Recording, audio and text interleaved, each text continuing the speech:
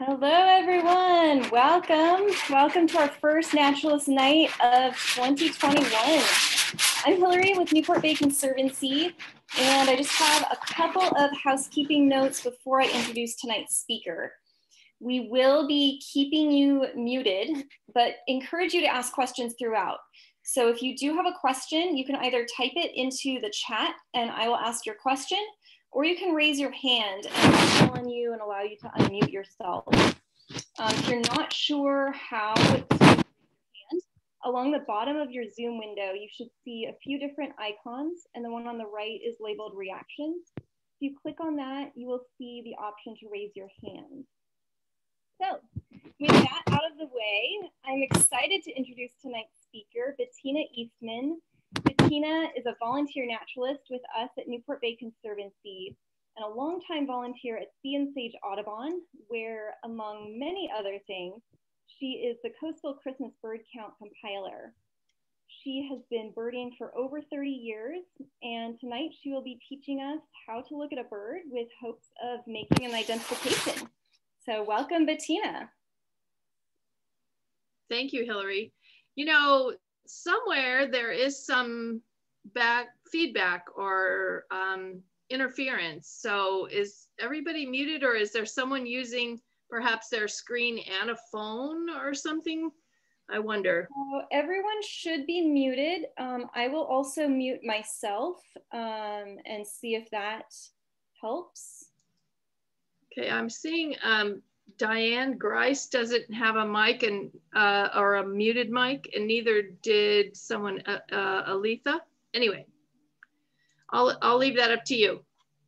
So thank you everyone for coming. I see a lot of familiar faces. Thank you all so much for your support. I have to be honest with you, Hillary and I kind of did this in a hurry. So, and believe it or not, out of all the things that I've lectured on, I've never lectured on birds, or at least on this aspect of birding. I've done photography lectures in hopes of helping to educate photographers about how to photograph and wildlife without being a disturbance to wildlife. So I've done plenty of those lectures. But as far as teaching folks how to look at a bird and try to come up with field marks for identification is something new to me. So I would like to try to make this somewhat interactive this evening. So I hope you brought your pen and paper and perhaps a field guide, and we're gonna kind of systematically try to go through this, and we'll see how far we get. I have quite a few slides, but sections I'll probably take slow, and I hope you'll you know, raise your hand and participate. So let's see what we can come up with. I am going to actually minimize my view of you all, and I'm going to put you in another screen. I have two screens here. So how do I minimize my view? Speaker view, there I go. And I'm gonna take this thread and I should be able to move it. No, it's not gonna let me now. Before I was able to grab my gallery and move it. Now it's not letting me do that. So, hi, Hillary, I'm wondering why I should be able to minimize this so that I can share just my screen and have my PowerPoint up.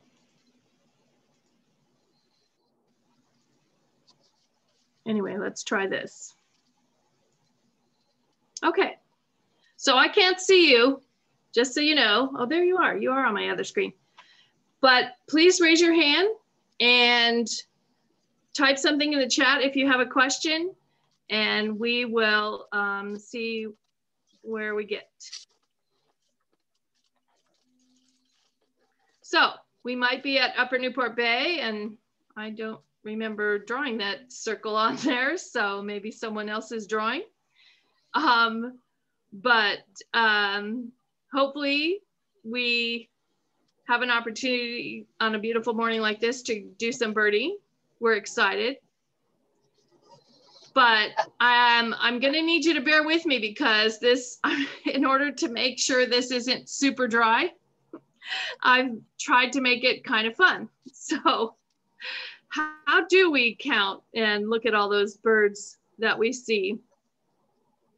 So I found this emoji and I realized that there's actually field marks if you look closely on these birds on the wire.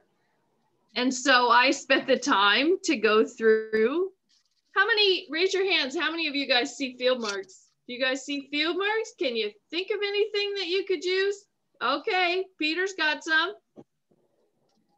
So I went through and found field marks on these birds, like perhaps this crest or plume, or sometimes called a top knot on this yellow bird.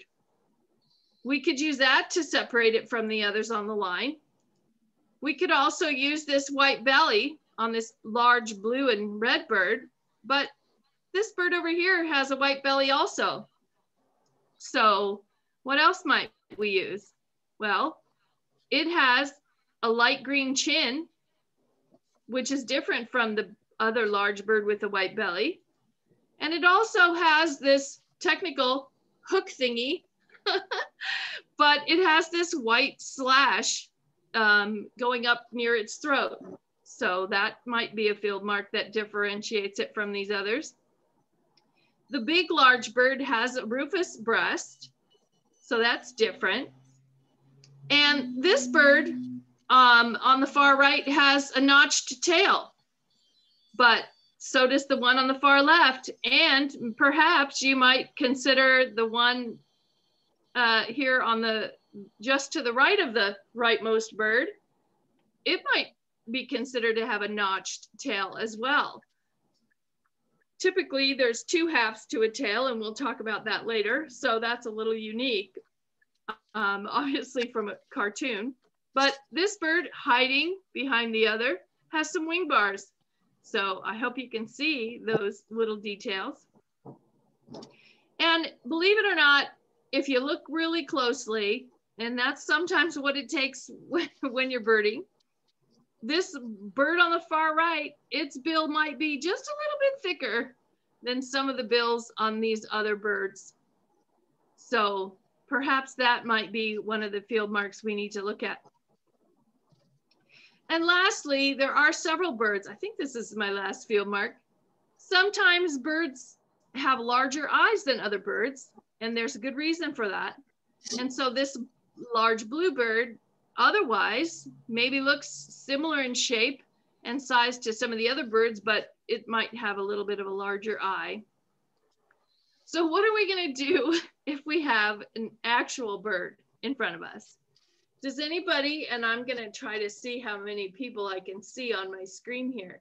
Does anybody know what bird this is or have an idea of what bird this might be that's in the background of my photo here? You can raise your hand. I know Andrea's thinking really hard. Clara's on it. She's looking. Come on, you sparrows people. I know there's people in the sparrows class. Oh, look at that. Lisa's got her hand up. Okay, Lisa, I don't know if I can unmute you, but Hillary, how do we unmute Lisa? Okay, I'm asking you to unmute. You should be able to unmute. What do you got? Vesper sparrow. Okay, Vesper sparrow, that's right. I'm gonna mute you again. Okay, so I think I heard someone else perhaps saying Vesper sparrow also. Maybe someone in the background of Lisa's home. Anyway, that's a trick question because I don't expect you at this point to know that that's a Vesper sparrow. But Lisa actually helps me do a count at a park for the city. We do a count every week actually. And so I know she works as a biologist too. So she's got a little bit more experience than some of us. Anyway, we need to remember while looking at all these other attributes that birds may have, that there's quite a bit of variation even regardless of what we expect to see, there's reasons why what we expect to see might be different. Birds can vary with age. And so here we have a juvenile brown pelican on the left. And this is honestly the darkest brown pelican I've ever seen. It looked like that head was so black it had been through a fire. But on the right is I don't know that I would say it's an adult necessarily, but it is older than the one on the left. And birds can vary with sex. So we call this sexual dimorphism, di meaning two morphs. So we have a male on the left and a female on the right. And as you can imagine, by the way, some of this might be very elementary. You guys may already know this, but it doesn't hurt to remind ourselves that one of the reasons why females are more drab in color in many species, not all, but many, because she's the one guarding the nest and protecting the eggs from predation. And if she was as pretty and flamboyant, let's say, as the male, then perhaps she would be easily found on that nest. So birds can vary with sex. And also birds vary with season, and there's different ways that that might happen. These are two California gnatcatchers. Yes, they're both California gnatcatchers. The one on the left is in the wintertime. Coming up to breeding season, as you can see, it might be getting a little bit of black above its eyebrow and getting some coloration. But the one on the right is a breeding male, and actually it was calling. So I don't remember that it was singing, but it might have been at least calling. And here's another example of that phenomenon, that some birds vary with season, but this variation has to do, and the California gnatcatcher as well, has to do with molt. So these birds are actually molting portions of their feathers, their neck and head feathers, in this example of the American avocet. So in the winter time, you would see the one on the right, but in the springtime, for breeding purposes, you would see some degree of molt, like the birds on the left. And as you can see, the male, which actually there is another dimorphic thing I can tell you about in this photo. The male is the bird on the right, and his bill is just a little bit straighter than the female, who apparently is very receptive to courtship. On the left, she doesn't quite have this strong molt that he has at this time of the photo. So if you notice very carefully, her bill is just a little bit more upcurved, or we could say recurved than the male. So in the breeding season, you can often sex the American avocet based on that bill shape. But some birds actually vary by season, and we call that alternate plumage, when they have a different looking plumage for the breeding season versus what they have for the wintering season. Some birds vary in actual feather wear. So like this European starling, the bird on the left is closer to the fall, when it had just molted into a fresh set of feathers. And that fresh set of feathers has these edges, or yeah, I guess you'd say edges, that we call chevrons, that are tipped in white. And the head actually is often tipped in white. And as you can see, we'll learn later, these undertail coverts are also edged in white. But as the winter progresses, white is not as structurally strong or sound as other colors on feathers. And so it wears off to reveal the black plumage of the bird on the right. So that's not quite as black as some people may remember starlings or recognize starlings to be, but it is wearing away the white portions of those feathers to reveal black. And the bill will also change to yellow for the breeding season. So this wear is a different seasonal change than a molt. And actually, many people may know the house sparrow. They're often a backyard bird. And maybe you remember the house sparrow having a lot more black on its breast, but this too is a bird that in the fall has fresh plumage. It's just gone through a molt, and so that white wears away to reveal that black breast underneath.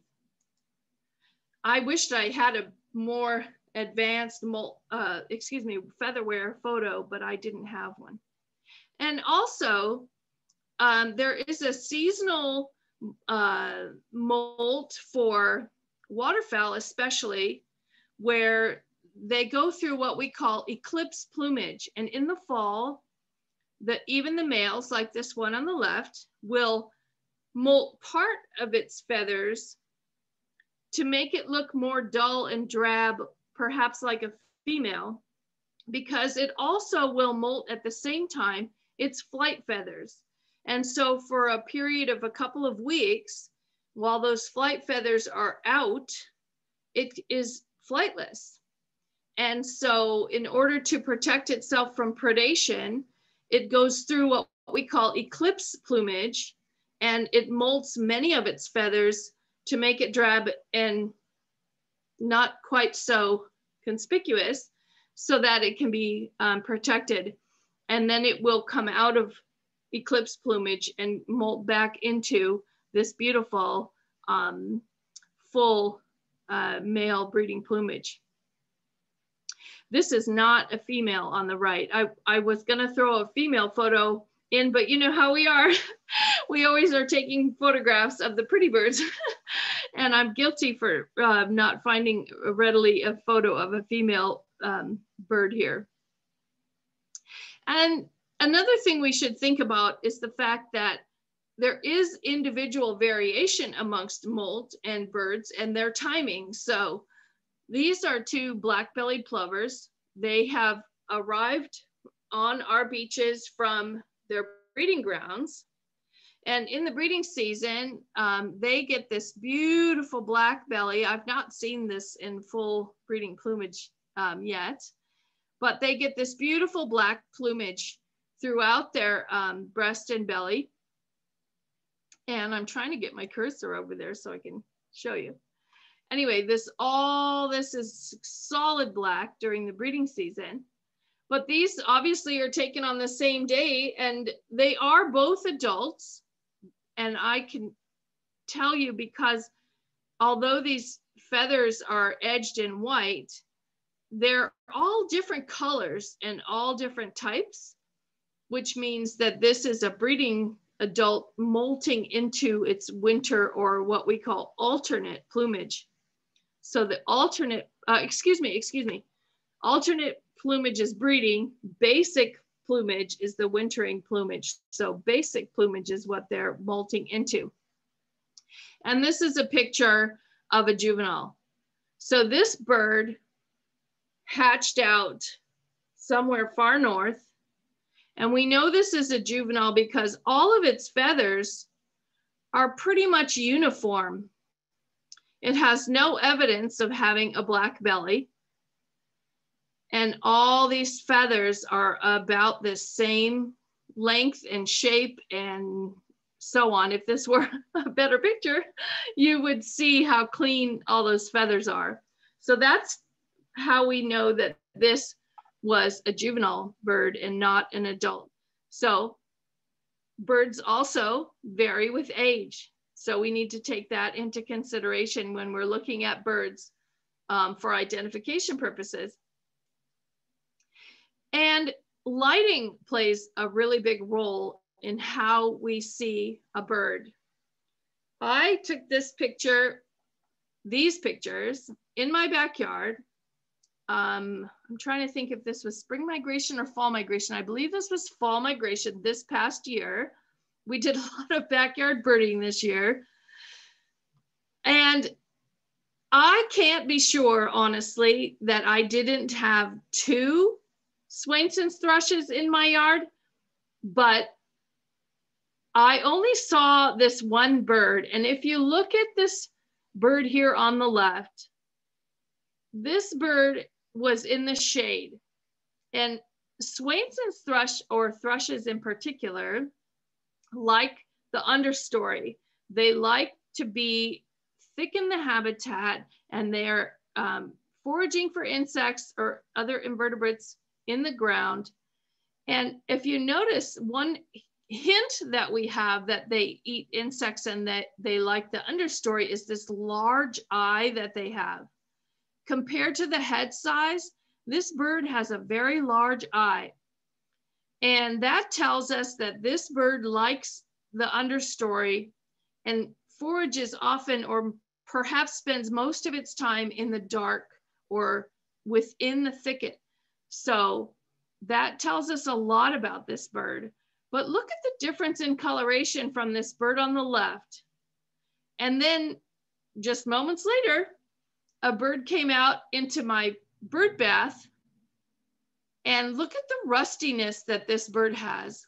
This bird is pretty much uniformly rusty colored, and that's how we know that this is a Swainson's thrush. But it looks completely different to me than this bird on the left. I know this is still a Swainson's thrush because if it were a hermit thrush, it would have other field marks that I'm just not seeing on this bird. There are 2 subspecies of Swainson's thrush, so I'm still not convinced that this wasn't a second individual, but lighting certainly plays a role on what we can see on a bird. And that's where having nice optics helps too, because oftentimes you may not even see a bird that's under the bush or in the shade well, because your optics just aren't there.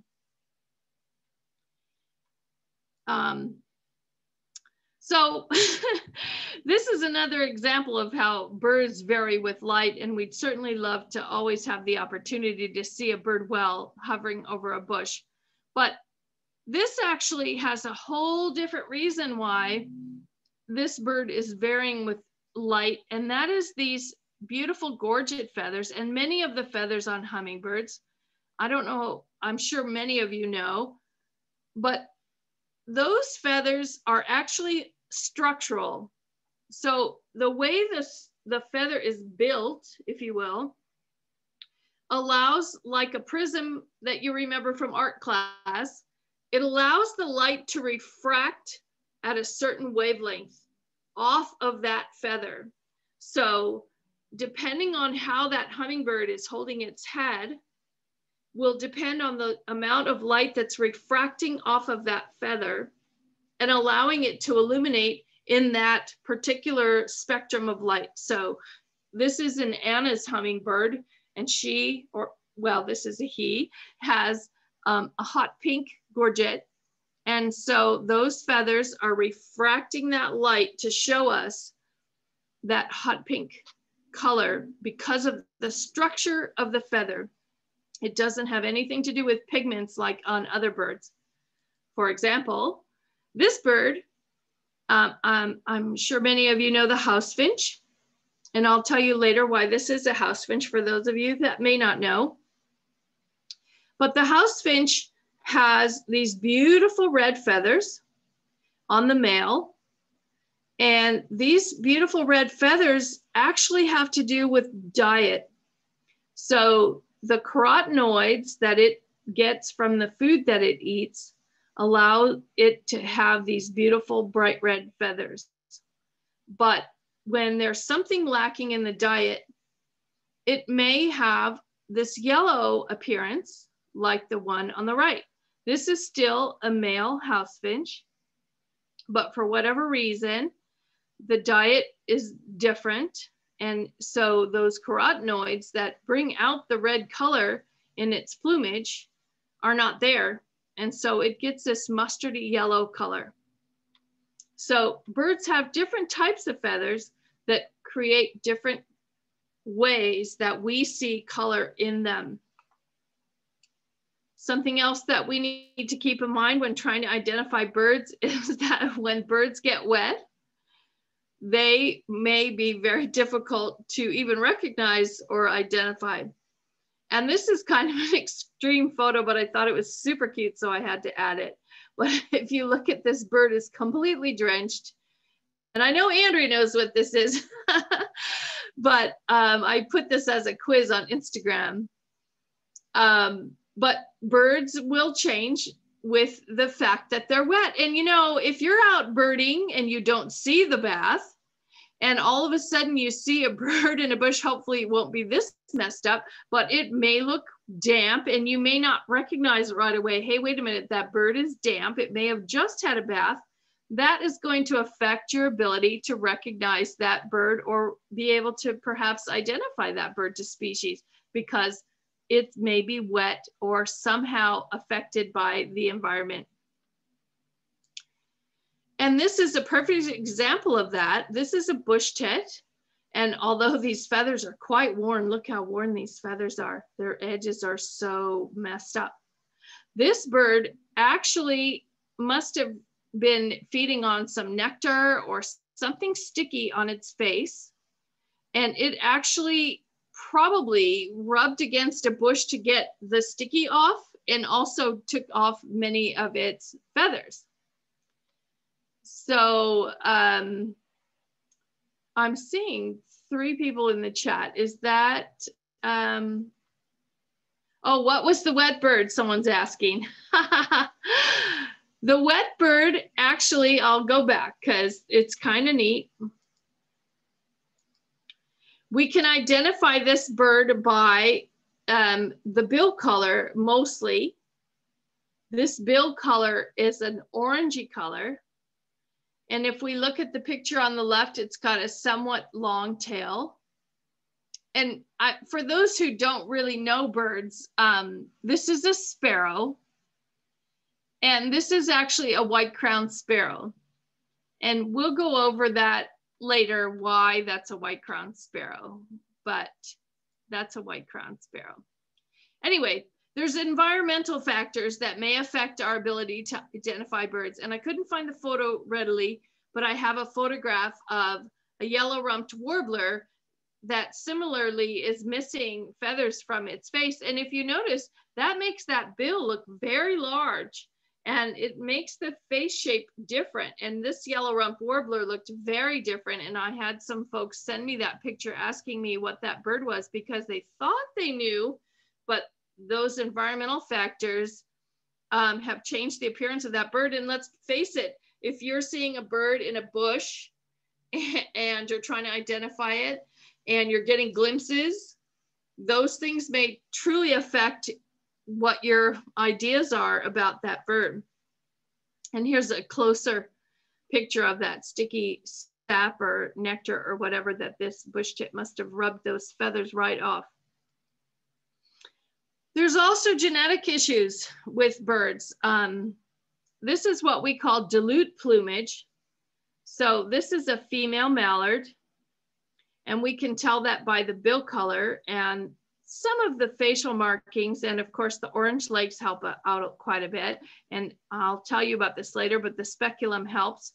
But this plumage is not the right color. This is a very whitish, but it's still tan. So there's still some melanin in the plumage here, but we call this dilute plumage. So for whatever genetic reason, this bird has lost the ability to express all of its melanin. And so it's diluted in color. And this is a similar bird in the bird bath, but this bird is actually missing some areas where those feathers have come in white and other areas are fine. So this is what we call albinism or leucistic plumage. So partially leucistic means that some of the feathers have a genetic interruption, let's say, to express the genes properly in those particular feathers. It's not the whole entire bird, but just some of the feathers. And then there's things like genetic diversity. We actually call these funny ducks. And these are, mallards are actually part of a complex because for centuries, mallards have been interbred as domesticated animals, and oftentimes breeders will pick particular traits that they like to see in their waterfowl, and so they breed for those particular traits. Unfortunately, at our parks, we often see a lot of what we call funny ducks. These birds have interbred with other birds, and they are not entirely pure anything. Well, there are a mallard, but it's kind of like this big umbrella of traits. And I think personally that perhaps some homeschool folks are trying to get their kids to learn the life cycle of an egg, and they order eggs online. And then once they get to be hatched and they go through the life cycle, they dump the adults or big chicks at the park. And that's how we get some of these larger ducks. But you can see characteristics of mallards like this one here, but they're all different. And so those are all traits that we need to think of when we're looking at a duck, because they might not be this obvious. And one of the birds that they potentially are breeding with are these kind of domesticated. These are kind of a goose, but they can interbreed with those mallards. And here is that type of funny duck. And this shows just the size difference when it's breeding with that other domesticated animal. So how are we going to figure this out? There's a lot of variation. I'm noticing more stuff in the chat, so let me see what people are asking.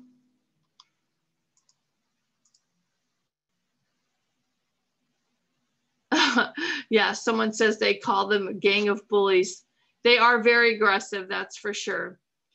They can be, because some of those geese are very aggressive. It's unfortunate that we have folks that are feeding wildlife like this. I've even at that park seen people feeding the peacocks and the ravens cat food, and it's just so bad to feed wildlife. So I hope you guys will tell your friends or whoever you see, please try to educate them what a detriment it is to wildlife to feed wildlife. Not only is it making them food reliant, but it also makes them more susceptible to predation, and it's just all around not good. I almost threw some photos in here of birds that were so swollen from eating the wrong nutrition that they were up on the bank and they would die. I didn't see them, but I'm sure they would eventually die from the amount of food they had in their system. Anyway, I know you guys were trained with Joel in the fall last year, and he went over many different silhouette types to help people understand the silhouettes of birds. But we're going to take it a little bit further, and it's not enough to just understand this is the head and these are the wings and this is the tail. We actually need to know the various parts of a bird so that we can describe that to someone else and to separate some of these species, because some of these species have very similar markings, and we'll get into that as well. Anyway, there's lots of field guides. I personally grew up on, if you will, National Geographic, and I always recommend that you have a field guide that covers all of North America, because we do, especially here in Southern California, we do see birds that really should only occur on the East Coast, or even the Aleutians. We've had birds come migrate the wrong way. So having a Western guide doesn't really help you, because if you're looking at a bird that occurs in the East and all you have is a Western guide, you aren't going to find the bird you're looking for. So I highly recommend a full national guide. And I recommend personally National Geographic. That's the one I was raised on. And that's the one I obviously have many other guides, but I prefer that one myself. One of the reasons is this bird here. This showed up in my backyard in the fall. This is a Virginia's warbler. And this is a bird that belongs in the East Coast. But one day I was birding my backyard and here's this Virginia's warbler in my bird bath. So I wouldn't have been able to identify it. Well, of course I've read the book, but I wouldn't have been able to identify it if I'd had only a Western guide. It wouldn't have been in the guide. And you can always bone up on extra guides as well. Have specifics like warblers, hawks, hummingbirds, sparrows, all kinds of things. I'm seeing more chat, so I'm going to take a look. Someone's saying they feed birds at their house. I kind of agree and don't agree with that. We do have feeders in our yard, but they are not entirely all year. And we make sure that we keep them absolutely clean, which has been a recent problem with, there's been an eruption year of pine siskins this year. That's a montane species that usually doesn't come this low into the coastal zone or into the lowlands. In the winter, it usually stays somewhat elevated. And this year there's been quite an eruption of pine siskin. But if you go onto my Instagram or on the California Department of Fish and Wildlife, they have put out a bulletin about the fact that we've lost thousands of birds this year to salmonella. There's some spread of the disease, and they suspect that it's where birds are congregating, which means feeders. So we have to be very careful when we feed birds, and we have to be responsible that we're doing the best thing for those birds. We need to know that we're not being impactful. Or I know there's people that have live mealworms and they have flycatchers or other birds that they are practically hand feeding. But when you do things like that, you're making that bird reliant on you. You're training their children to be reliant on you, and you're making them less aware or less concerned about predation, and they will be susceptible to hawks if they're more concerned about where are you, where's my mealworms, than they are about where's the Cooper's hawk, right? So we have to be responsible. So there's books on coloration, mold, all different kinds of other guides that you can broaden your understanding of birds. But let's say you want to go out birding some early morning, and you need to know what you're looking at.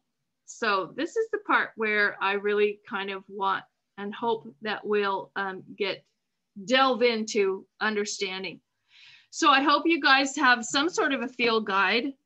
I have my Nat Geo right here.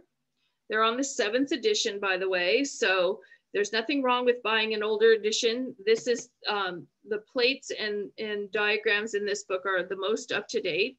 There's also an organization called, well, it used to be called the AOU, the American Ornithological Union, Now it's called the AOS Society. So they determine through DNA testing and other research how these birds are related to each other.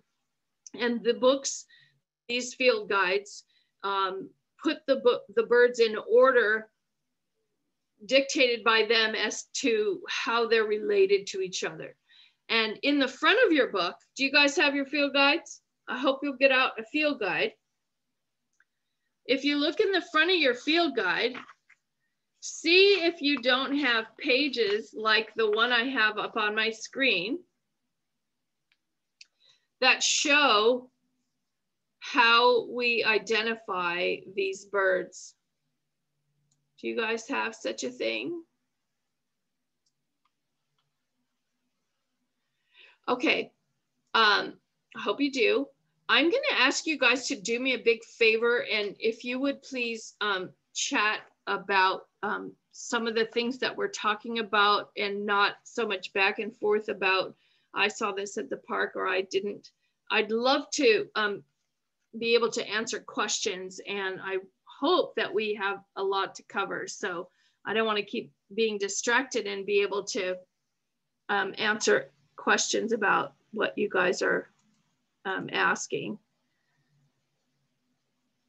Well, so it depends. Someone's asking what page I'm on. It depends on the field guide that you have, but all field guides, most all field guides will have in the front of the book something like this. I have Nat Geo 7th edition. It's on page 10. I'm not going to ask you to follow along because I know not everybody's going to have the same exact field guide. And I do have upcoming diagrams, but I do want us to talk about these terms that help us to identify birds. So I didn't want to get super hardcore, and that's why I went through the whole cartoon thing. But it is important that we all speak the same language. And, you know, it's funny, when I was in school and I got my degree in biology, I had a fantastic entomology professor, and we went to Costa Rica, a bunch of us for a class. And one afternoon, she and I were sitting and looking at birds, and if you know creepers, they have like 20 different creepers in Costa Rica. And they're these little brown birds that, well, actually some of theirs are very large, and they all look very much the same. They have all these little brown streaks, and you're supposed to be able to figure out which is which. So I sat with the binoculars and was calling out field marks, and she had the field guide, and she's like, gee, Bettina, I sure wish I spoke the same language as you because I have no idea what you're saying.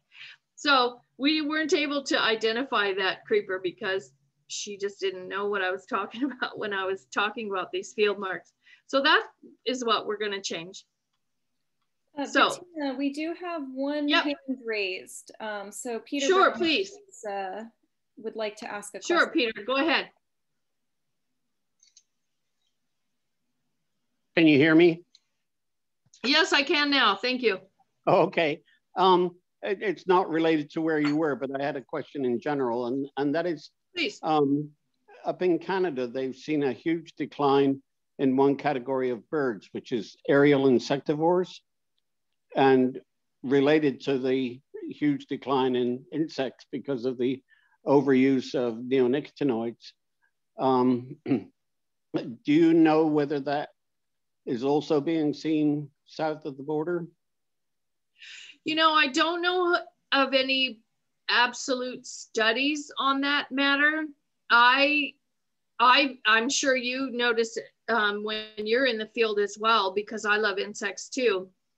I'm seeing quite a decline in insects as well.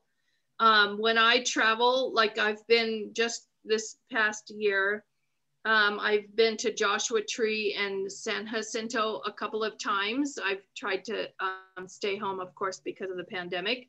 But one of the ways that they started doing research, I'm sure you know, and maybe some of the other folks know, they started looking at insect populations is because a scientist in the UK noticed that when he would travel a couple of 100 miles, let's say, to go see a bird or do whatever, he wasn't seeing as many insects on his windshield and the radiator of his car.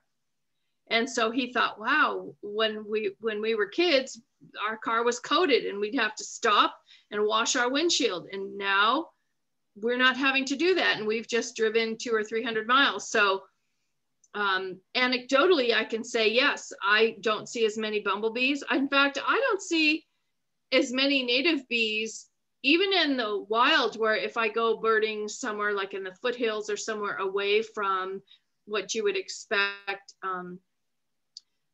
you know, more urbanized habitat, I don't see as many native bees, and I do see a ton of honeybees. So I'm wondering how much all of our concern for the honeybee is pushing out our natives in wild areas as well. But I don't know of specific studies that they have determined the direct correlation with loss of birds and insects. Of course, there were many reports last February, maybe it was even the February before the pandemic. No, I think it was the year of the pandemic, right before it hit. There were many studies that came out talking about the insect apocalypse and the decline in birds, and that we've lost 3 billion birds since the 1970s. And like you say, Peter, much of that is due to loss of insects. And it terrifies me. I haven't talked about that yet in this lecture because this was about field identification, but I've given lectures most recently, I guess it was last month, to Sea and Sage. I was the speaker for the general meeting last month and talked about insects. And one of my main concerns that I let people know about was the loss of insects that is certainly impacting flycatchers, if not other species, because many of these birds rely on the extra fat at different parts of the year. So I don't know if that answered your question, but personally, I think I'm seeing a difference from when I first started birding and now, in abundance of many different types of birds. And things are changing. And I actually have some other things to talk about later on about climate change that I think is affecting some of these bird species that we're seeing. Anyway. I'll send you the link to the Canadian report on the decline. Please do. Specifically aerial insectivores. Okay. Yeah, I'd love to see it. Like I said, I personally am, that's one of my biggest things. I've recently lectured on insect loss. In fact, it's terrifying. Both of my neighbors on either side have Orkin or some other pest control company come and spray randomly around their house, and it freaks me out. I'm out in the front yard with my macro lens photographing insects on my native plants, and my neighbors are killing everything in sight. Anyway, that's another night. We'll do that another time. You and I, we can co-lecture about it. Okay. Anyway. Good deal. Yeah, I'd love to. Okay, I'm seeing more chatting. So let me go up here and see if I can find my cursor. Sorry, you guys, I've got two screens and it's kind of hard to move my cursor. Did we lose 3 billion species of birds since the 1970s? Not species. We've lost 3 billion individual birds, they suspect, since the 1970s. So they've done a lot of research on, they've used several different, scientific resources, one of which was Doppler radar even, and they've done many studies. You can look at insect apocalypse or 3 billion birds lost, or you can do some Google searching and find the papers where they've talked about the loss we've had of insects and birds since the 1970s. And they say that since 1970, we've lost 3 billion individual birds, not necessarily 3 billion species. We haven't wiped out a bunch of species. But actually, on that note, they're predicting with climate change, we stand to lose 397 species in North America alone if we don't get climate change under control.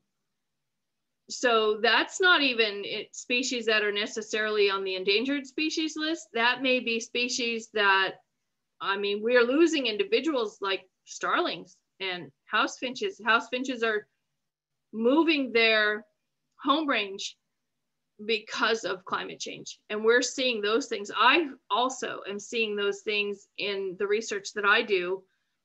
And the 30 years that I've been birding, I can see the difference. Like some of these birds are occurring more frequently. Some of these birds we're hardly ever seeing. We used to get quite a few rare birds every winter. We're seeing fewer and fewer rare birds. And I just think they aren't surviving the trip anymore. They used to make it from the east to the west, but I don't think they're able to survive because of lots of things. Look at this, look at the whole country is in a deep freeze right now, right? I watched the news the other day, like ice all the way down to Texas, right? So how is a little teeny warbler gonna survive that? I don't know. I hope that's, let's see, my house finches are being predated by non-native eastern squirrel. Well, hey, you know, tell this person saying that eastern fox squirrel is predating their house finches. Well, tell your neighbors, stop feeding the freaking the eastern fox squirrels. They're not native. They don't belong here. Everybody thinks it's so cute to have a squirrel in their backyard. Well, that upsets the balance, right? It's non-native. It doesn't belong. Okay, so someone's put in some, go look at some, someone's putting some links in the chat. So go look at those links. Birds Cornell has some certainly information. Oh, that reminds me, before I forget, someone's put Backyard Cornell EDU. This weekend is the Great Backyard Bird Count. So I hope you guys are doing some backyard birding. Sea and Sage has definitely been promoting in the last year backyard birding challenges because of the pandemic. So we're encouraging people to stay home, stay safe, and bird their backyard, which I'll tell you, in fall migration, in a month, I had 86 different species occur in my backyard. It was fantastic. Anyway, you can go to birdcount.org, you know, www, all that, birdcount.org, and find out about the Great American Backyard Bird Count. They do it every year. And I was supposed to remember to say that. So check it out. We're gonna do some backyard birding, put in some eBird lists and see if we can't submit some data that will help us understand many of these questions. Follow-up email to, okay, yeah, please do send a follow-up to everyone. Okay, so back to this whole field mark thing. This picture on the screen shows, and now I probably should get rid of my chat window, the terminology that we use to help identify a bird in the field, no matter what the species. This happens to be a sparrow, but these birds, well, all birds have very much the same feather tracks. So the way that the feathers are growing in the skin is the same on most every bird. There's some exceptions, actually, depending on, you know, the type of bird, there's some exceptions as well. But these birds' feathers are growing in the same tracks as another bird. So we use these terms to describe the areas of a bird so that we can understand where those color variations may occur. Now, having said that, if the bird is all green, guess what? It still has these same feather tracks, but all those feathers happen to be green. So we have to find other field marks to separate that green bird from that green bird. But many birds will show these same feather tracks and in different colors. So that helps us separate them. So Peter's asking me what I'm doing to draw birds to my backyard. I had to remove all my feeders to keep the 16 rock pigeons from living on my roof. You know, the best way to attract birds to your yard is by having a water feature, because all birds, all life, let's face it, requires water and sometimes a cocktail. So if you have a water feature in your yard, and especially a dripping water feature, so if you, even if you were to take a terracotta pot base, a plant base, and fill it with some water, and take a gallon jug and tie a rope around a branch and poke a hole in that jug, that dripping sound of water into that terracotta planter at the bottom is going to attract birds to that dripping water sound. And they're going to hear that in migration or otherwise. And they're going to say, oh my God, water, it's life. And they're going to come, especially in the early morning or late afternoon. So like if you wanted to do it periodically, if you didn't want to install a whole big water feature, you could hang that jug, you know, in the early morning, or say 4 o'clock in the afternoon, and you could sit out in the backyard and you could watch the birds come into that bath to not only take a bath, but to drink water. And if birds are in migration and they see green, especially natives, they're going to go, oh my God, natives, life. And they're going to come to your yard because you have native insects, you have water. Water means life. And they're going to see the plants are green. So they're going to come to your yard. But they do hear that dripping water in migration, and they will come to your yard. Like I said, I had 86 species in a month. I birded every day. And some days I only birded half an hour. But I was out there. I have a water feature. I do feed the birds a little bit, but it's mostly that they're coming in to take a bath or drink water. In fact, I had a Las bunting, a young Las bunting come. It was in the tree and it was afraid and it didn't want to come down. It came down twice, just like that, got some water, and I never saw it again. But I got a couple shots and I saw that it was a Las bunting, but it just came for water and was gone.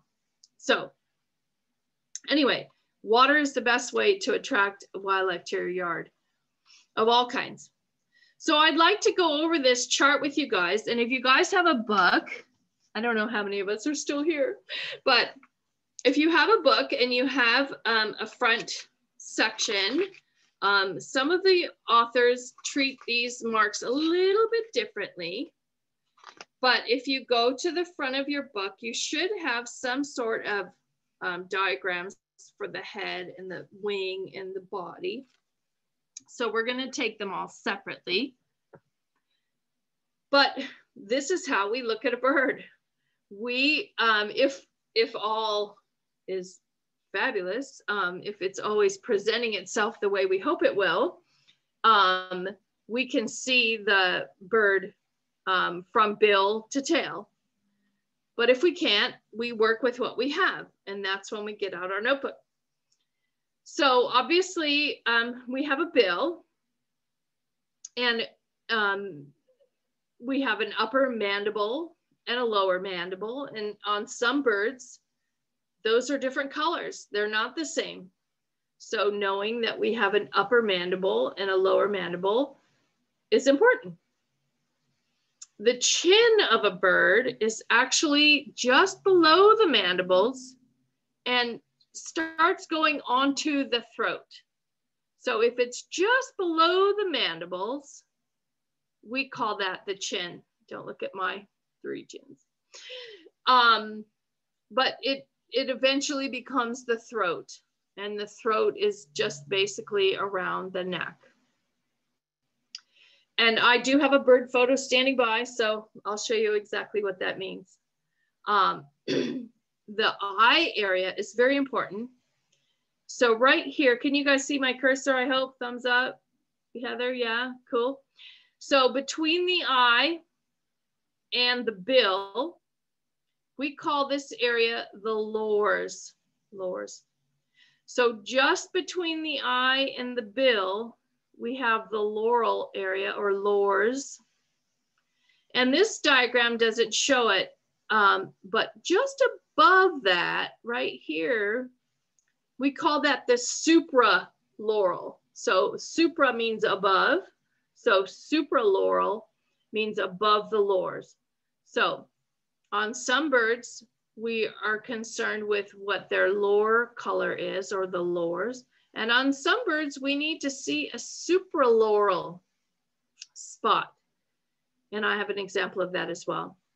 An eye ring on a bird usually is skin, but can be just a faint row of tiny little feathers that are attached to that skin that create an eye ring on a bird. So some birds have an eye ring of a different color. And so knowing that we have an eye ring of a different color for some species might be important. This whole stripe from the supraloral area, starting at the base of the bill, the upper mandible, and working your way back to the nape, or the back of the head. This whole area back here is called the nape. That area is called the supercilium. And many birds have a stripe there above their eye, and we call that a supercilium. So if a bird has a supercilium, we know, that's important as a field mark for some birds. So that's a very, very good question. Someone just asked me, what's the difference between the eye ring and the orbital ring? And actually that person is right in suggesting that I answer that, because the orbital ring actually is the skin, and the eye ring is actually a ring of feathers. So the orbital ring may just be that bare skin of a different color. Remind me when we get to killdeer to show you that a killdeer has an orange orbital ring, but some birds also have feathers on that eye ring. So once we are concerned with the supercilium, we then have these stripes along here, and this particular diagram shows multiple stripes, but these stripes are all called the median, the lateral crown stripes. And this particular diagram doesn't show that, but lateral means sides. So, the sides of the crown. The sides of the crown have stripes, and so those are called lateral crown stripes because they're on either side of the crown. And this bird has, it looks like 3 lateral crown stripes. So this whole area is the crown of the head. And on the crown of the head, we have, on this particular bird or some other species, a median crown stripe. So median means middle. So the median crown stripe is that stripe that would occur right in the center of the bird's crown. So the median crown stripe. Okay. Now some books call it an eye line. We often refer to it as an eye stripe. But sometimes the eye stripe goes through the lores and behind the eye, and it's still an eye stripe. We would call that a complete eye stripe when it goes from the base of the bill all the way through to the end. This is calling it an eye line. So the ears of a bird are located underneath this group of feathers here. So underneath this patch of feathers on the side of the face is called the auricular, because the ear is actually located underneath all those feathers. So we call that auricular patch, auriculars, because the ear is underneath that patch of feathers. Now, on some birds, there's a line all the way around it. On other birds, there isn't. Sometimes those feathers are a different color absent of lines, but it depends on the individual species. So we can get to that. Another question.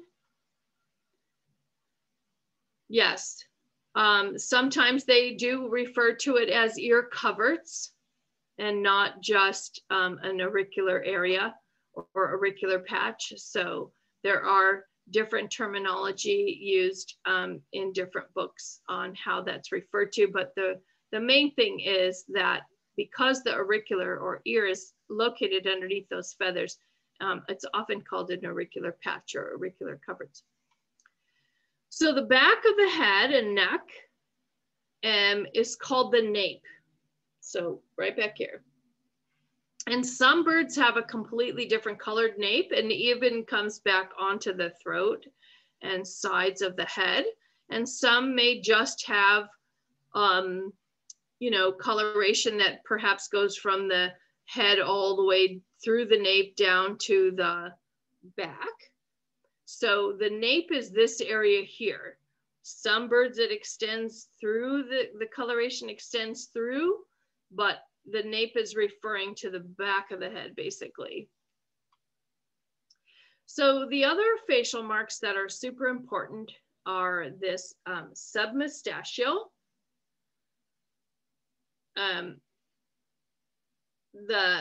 There's three, some are calling this a subauricular, some are calling it auricular. So this is a submustachial, and then as it adjoins the lower mandible, it could be considered a mustachial or a malar stripe. And again, some field guides are referring to it a little bit differently.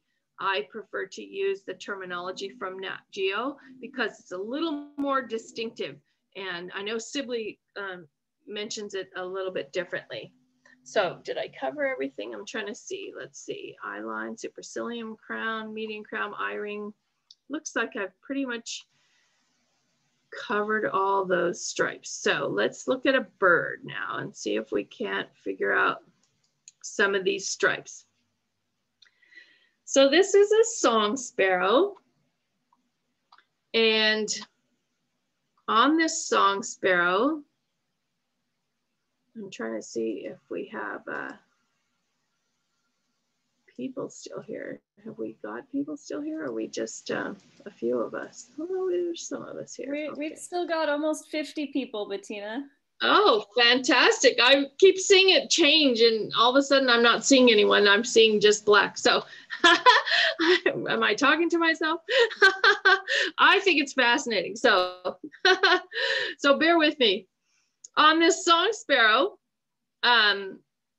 we have, oh, I've got my cursor on the wrong screen. You want it over there. Okay. So here we have that lateral crown stripe, right, on this song sparrow. And if you look closely, there's kind of a hint of a grayish median crown stripe, right? So that stripe is just a little bit different colored than this lateral crown stripe. And then here we have our supercilium, and on this bird it's quite wide. On some birds it's not quite so wide. And if we had a different coloration up in, oh, where did my cursor go? There it is. Up here, it would actually be the supraloral, right? Because that's above the lores, which are right here on this bird. And as Brenda pointed out, the skin of this bird's eye ring is right here. But these are those eye ring feathers that I talked about. I don't know if you can see how tiny those little feathers are, but there's just a line of feathers that are in that skin of this bird, and that's what we would call an eye ring. Now, obviously on this bird, the eye ring is not a huge field mark, but on some birds, it's very important to notice whether it has an eye ring or not. This is that eye line that they talked about.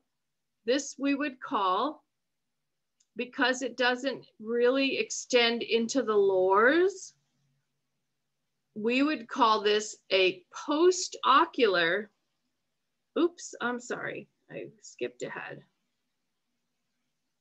We would call this a post-ocular eye line or eye stripe. If it went all the way through to the bill, it would be an eye stripe. But because it's behind the eye, ocular, post-ocular eye line or stripe. And this is kind of difficult on this bird because it's not quite as obvious as some others, but this is the auricular patch. And you can kind of see that this is a little bit of a different color than the other feathers on the nape or on the cheeks, could be that whole area. And here's that line that they called a subocular stripe. This is perhaps the submustachial. And on this bird, it's kind of hard to see that it connects, but this is the malar or submustachial. And this is quite wide at the tip over here. The base is narrow, but when it gets out here, it kind of flares out into quite a big thing here. So on a song sparrow, this malar or mustachial stripe is quite strong. This is the chin right underneath the mandible. And this would be kind of like a breast patch, if you will. It depends on the way the bird is standing, how much that's obvious. So nape, this kind of goes around to the nape, right? Upper mandible, lower mandible. Any questions on any of that stuff? I see there's something in the chat. Ear covered, someone saying it's your view. I'm not sure what they mean by that, but I guess it depends on the view and the author you're choosing to follow. I think that's maybe what they mean. I'm not sure. But here's what I was talking about, the supraloral. So this is the supraloral spot, which is super important for this species in particular. This would be the lores between the eye and the upper mandible, which is black.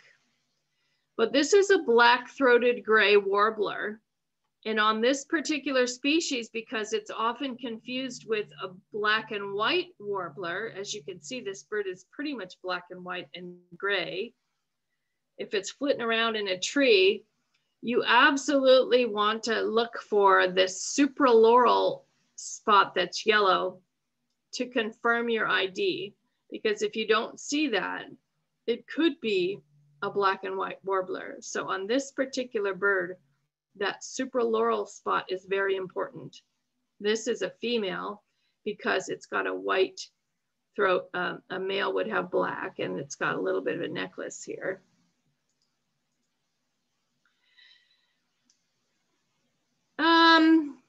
I'm not sure. Someone's asking, is the malar also known as whiskers? I'm not sure. I've never heard it referred to as that. Flycatchers, which we'll get to, do have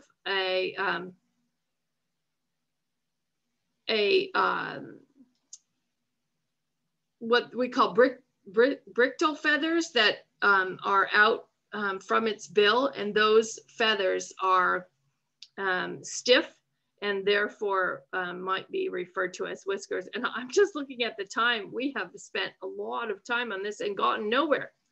I shouldn't be answering all these questions in the chat, perhaps. It's noted in Falcon Guide. Yeah, I'm not terribly familiar with, maybe they mean the mustachial instead of whiskers. Yeah, I'm not familiar with that guide. So it looks like I better forge ahead though, because I've gotten very few slides off and have a lot more to talk about. Anyway, so this is the entire bird. And we've just gone over the facial features. And here again is the nape, which can extend all the way around the face. This is what we call the mantle, and that's the back or the upper back. And oftentimes we refer to the mantle when we're talking about gulls. So when we talk about the coloration of a gull, we're talking oftentimes about the coloration of the mantle on the gull. The scapulars are feathers that are adjacent to the wing. And actually some birds have quite extreme scapulars, but some are not very conspicuous at all. And then when we're talking about the wing, we have coverts that actually, these coverts are covering the shaft of the primary and secondary feathers that are coming out, the main feathers that support the flight of the bird. And so from here at the base of the body out, these are called secondaries. And then we have what we call the flight feathers or the primary feathers. And each bird has the same, most every bird, I should say, has the same number of primary feathers as they do secondary feathers. And as you can see, the shape of the feathers a little bit different. And those promote the flight of the bird.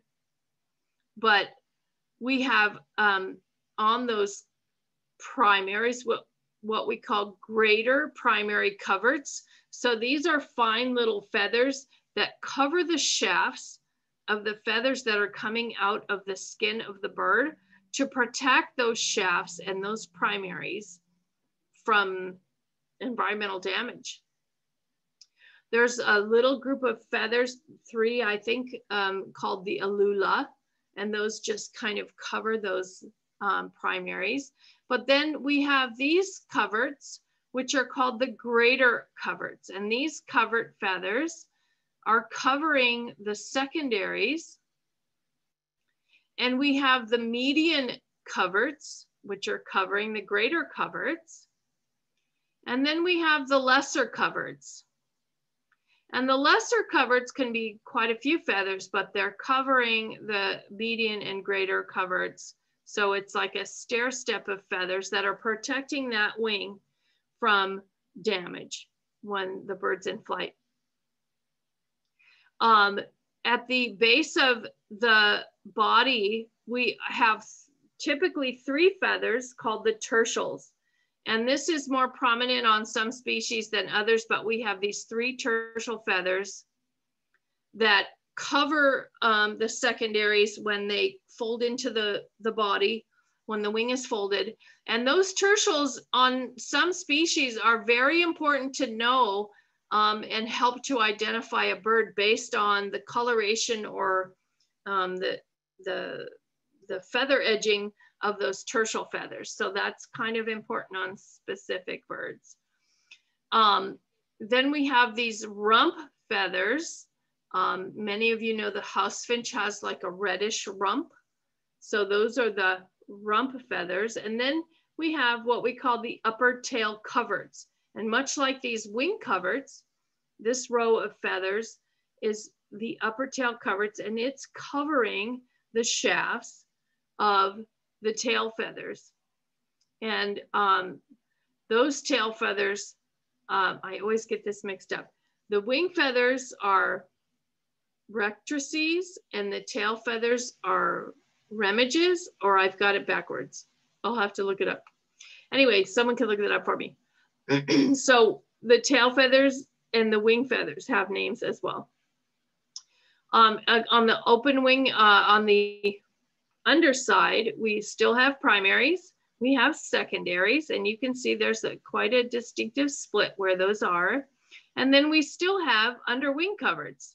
So these underwing coverts might be a different color than the wing feathers or even than the upper wing coverts. When the bird's in flight, we want to see the sides of the bird. When we go to the rear of the bird, we call those the flanks. The breast is the majority of the front of the bird. The belly, of course, is below the breast.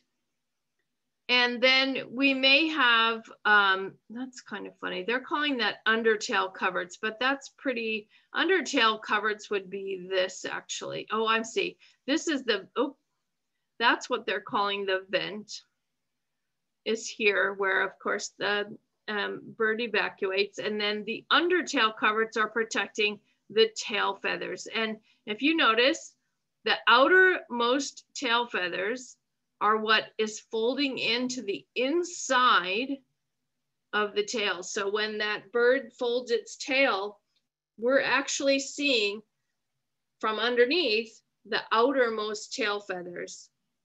So that's how oftentimes a bird's color seems different from the upper to the lower, is because we're seeing the other side of the tail feathers. So here's a great blue heron. And I thought this really shows the different feather tracks on this wing pretty well. So here's our secondaries, and you can see the cutoff here. It's pretty distinctive. These are the secondary feathers. And then these are the, oops, sorry. These are the primary feathers. And it looks like this bird actually has some recent molt, because some of these feathers seem newer. See how black these feathers are in comparison to this feather and this feather and these? So these feathers are newer, this feather too, than these feathers here. Okay, so rectrices are the tail feathers and remiges are the primaries and secondaries. I'm sorry if I didn't say that right, but I think I did. I don't know.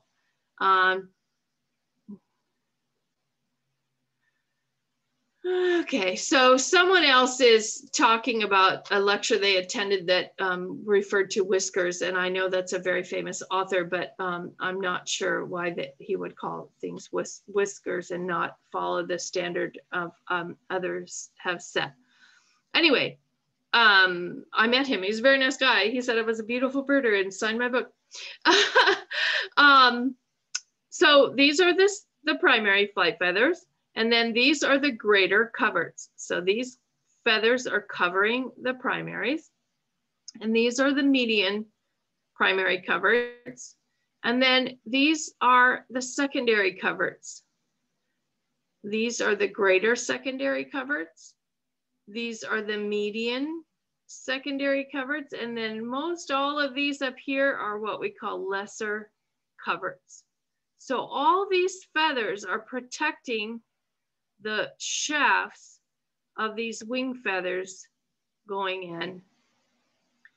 And these are all really important. And I guess I don't know that I put a picture there, but these are important because on some birds, these feathers actually become wing bars for us. So the tips of some of these feathers actually have either pale feather edges or the feathers themselves are a different color. And so on the folded wing, it becomes a wing bar.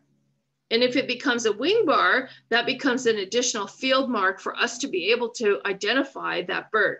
So the reason we're taking this painstaking time to go through these things is because these are ways of identifying birds based on these feather tracks. So this kind of gives you the same idea. I'm not going to go over it again, but here are your rectrices. And we count these feathers from the inner body outward. So as you can see, the first primary is here out to the 9th primary. And the same occurs with the secondaries and then the tail feathers. So on a bird, we have a left side of the tail and a right side of the tail. And we start counting from the 2 center tail feathers outward. So these are rectrice 1, 2, 3, 4, 5, 6. And those things can be important depending on what we're looking at. And here again are these 3 tertial feathers, the innermost web of the wing against the body.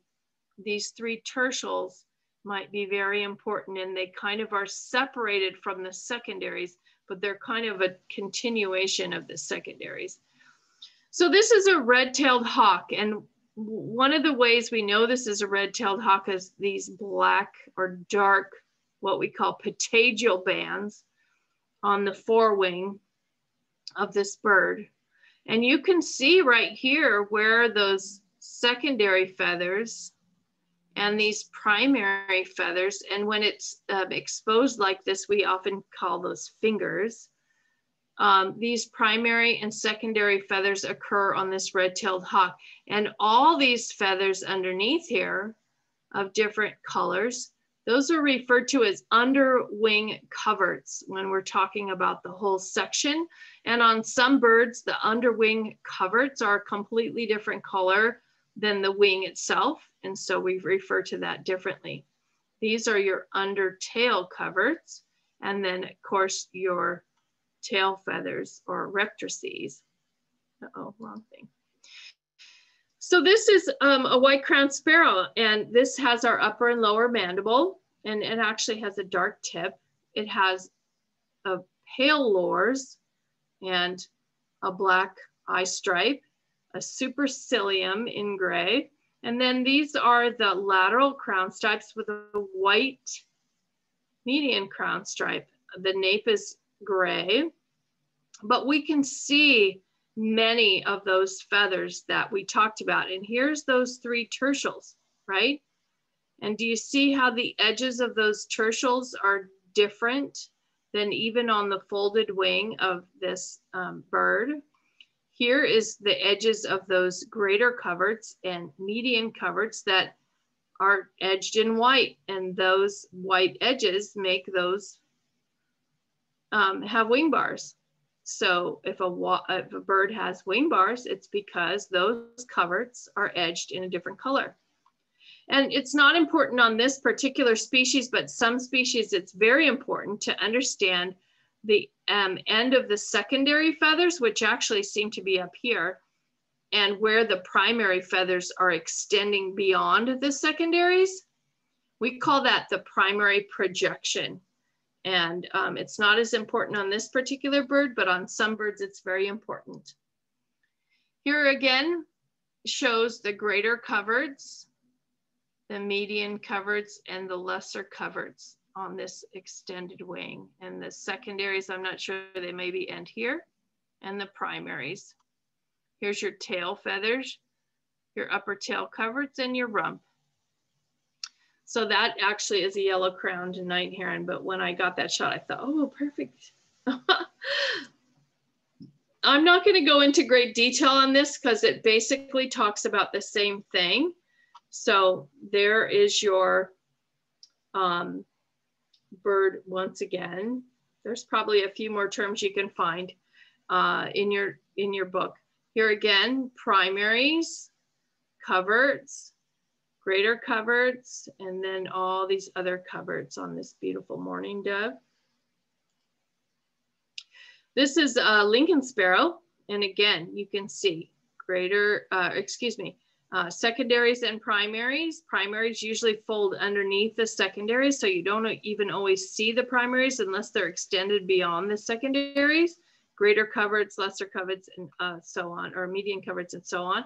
Here's a perfect example of that gray nape that actually kind of comes around the auriculars and shows all gray for the most part on this Lincoln sparrow. That's a closer view of that. And here again, here's the rump on this pigeon. And those feathers there, although some are kind of messed up, it looks like, those are your tail coverts or upper tail coverts, and this is the rump. And then up here would be considered the mantle or the back. And then of course, the outermost tail feather will fold underneath and we won't see it. And these are the uppermost central feathers that you're going to see on the bird. One of the important things on shorebirds is that we measure the bill length based on the head length ratio. And so if you have one head length, then this bird has 2.5. Its bill length is 2.5 head lengths. And you'll find that referred to in your guides. So we all want to go out birding and see beautiful birds, and we always hope that it turns out like that. But sometimes it turns out like this. And sometimes you're looking into a bush and you're hoping to actually see something. That shorebird was a marbled godwit. So if you look closely, and hopefully with binoculars, you can actually see a bill shape here and the start of a face. You can see belly color. You can see a wing. You can see some undertail coverts, and you can actually see some tail behind some of those feathers. So not to be discouraged and hope that the bird sticks around, but if you can see all that, you can make a note of it. So I always encourage everyone, including myself, I don't always take a notebook, but I always have a blank piece of paper folded in a square in my pocket and a pen. So I can make notes if I need to, because when we first started birding, we didn't have cameras. Not everybody had a camera. I certainly couldn't afford one. So, and a camera doesn't always show you every angle that you need to see to be able to identify a bird. So if you carry a notebook and a pen, you're set, because you can make notes. And one of the things that I absolutely encourage everyone to do is make a note of where, and look, I spelled Joaquin wrong. I was a new birder and I started keeping notes, and I went to the back bay on this date and I wrote the date, where I was, and all the bird species. I didn't keep numbers back then, as to what I was seeing. And if I saw something different, I wrote it down and I made notes for myself. So I knew that this bird was a flycatcher based on its behavior. And I wrote all kinds of notes about what I saw, that it had a pink lower bill mandible, that it had a dark upper mandible or bill at that time. It had 2 wing bars, a light yellow belly, dusty side flanks, which I found out weren't necessarily important, barely white edges of the tail, which I found out wasn't important, but I wrote as many notes as I could. And a notched tail or wings you have to be very careful about, because many birds, and most every bird, can hold their tail spread or notched or what have you. So that really isn't a truly reliable field mark for a bird, because there's all kinds of birds that can hold their tail however they want, or sometimes there's a branch when they land between their tail. So here's another bird that I found, and I later, or I suspected was a vermilion flycatcher, and I wrote notes, and here's a bird, a Sace phoebe, that I wrote notes about. So I was gonna go through some birds, but I've noticed we're already at our hour and a half. Imagine that. So I don't know how much you guys wanna go through this, but here's a male and female. We know it's a duck because their bill is a particular spatulate shape. This is another duck with a similar spatulate, but look how different the shape is and the coloration of this bill. I'm sure many of you know this American widgeon, but some of you may not. And we notice that the color of the bill tip is different. And on this bird, you can see it. This is what we call the nail. And it is actually a separate protrusion, if you will, on the bill. Of mostly ducks have this nail. And this one seems to blend in with the coloration of the tip of the bill, but on that mallard did not. And on these feathers, this fine little streaking, I hope you can see, we call that vermiculation. And having vermiculation on feathers is also an important field mark.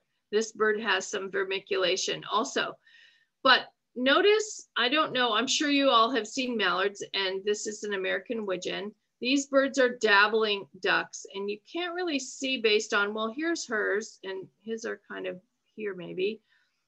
Those are dabbling ducks, and this is a diving duck. And we can tell because his legs are placed farther back on his body, And also, if you notice, it's got a clam. So it went down to the bottom to get that clam. And here's that nail. And on this particular species, this is a lesser scaup. The color of the bill and the width of that nail is important. And then you have a stiff tailed duck, like this ruddy duck. And here, again, the feet are placed way back on the end of the body, and that tells you that's a diving duck. But this is super important on ducks. And this is a patch of feathers, which is actually part of the secondaries that we call the speculum. And the speculum is actually colored like this, and it's different on most ducks. There are a few species that have similar colored speculum, but I'll tell you that the mallard is the only one that has these white outer stripes and these black inner stripes with blue in the center.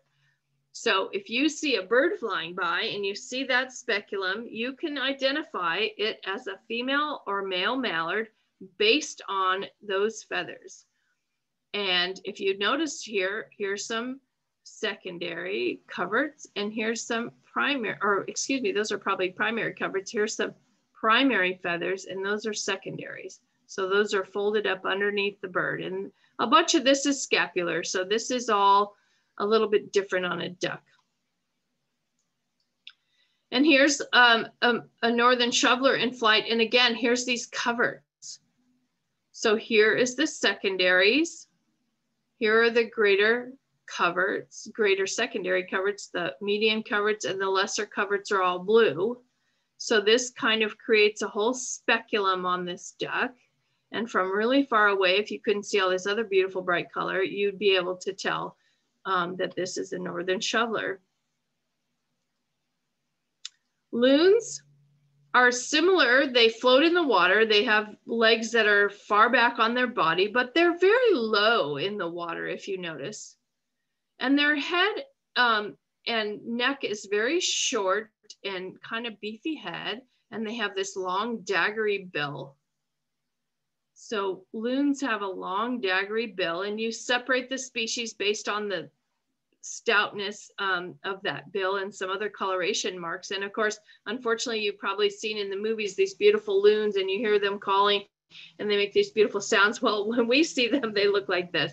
It's the winter, so they're in their basic plumage. We don't get to see them often in their breeding or alternate plumage when they're all really pretty and colorful.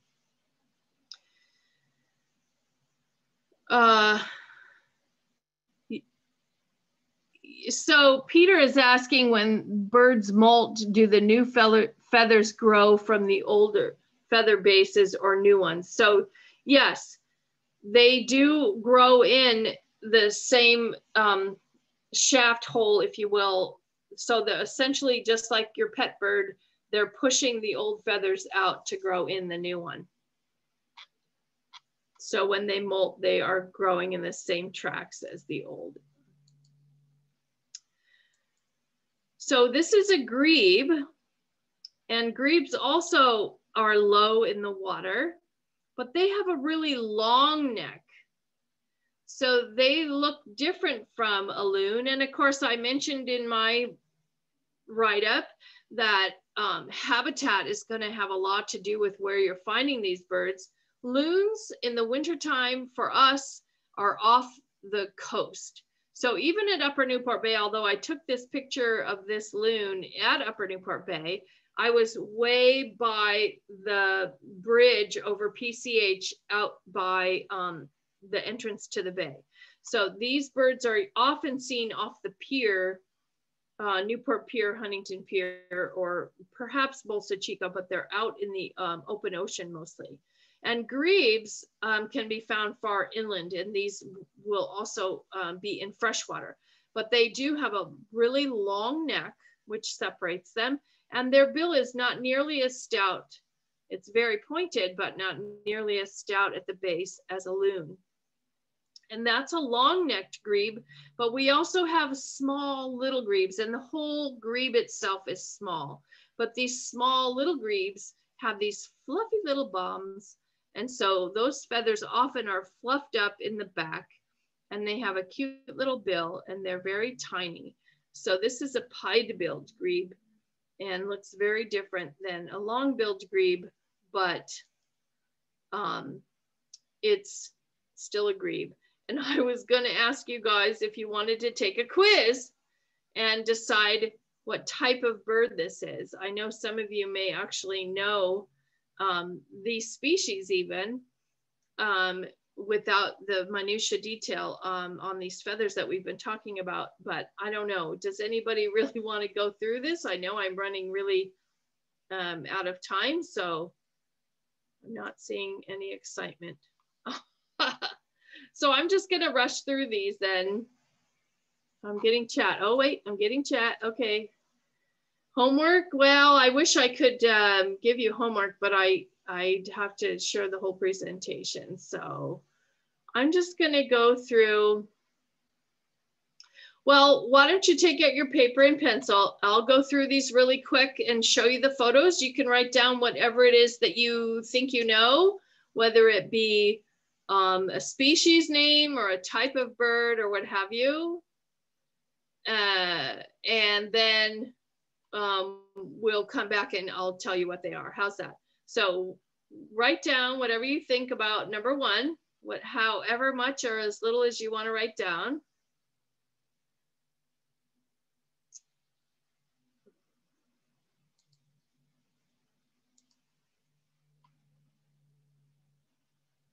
And then this is number two. So these are ducks, loons, or grebes.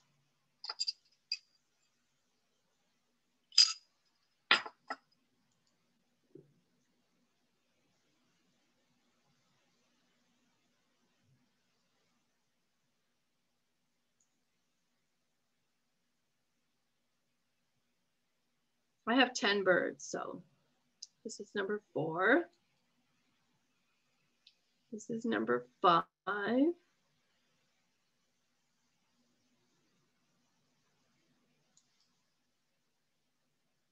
This is number 6.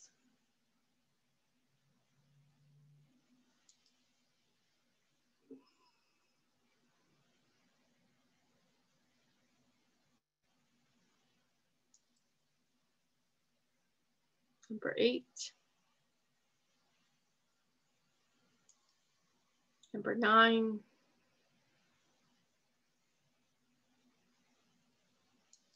And number 10.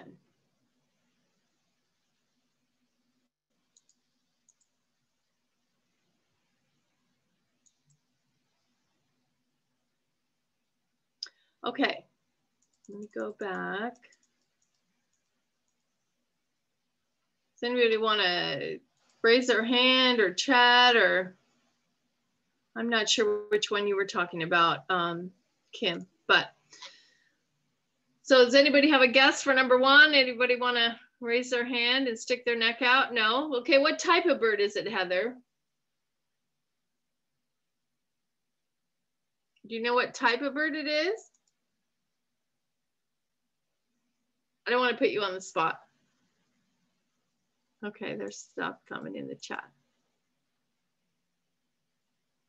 Okay, so there's some good answers here. This is a dabbling duck, and we know it's a dabbling duck because it's standing on the land, right?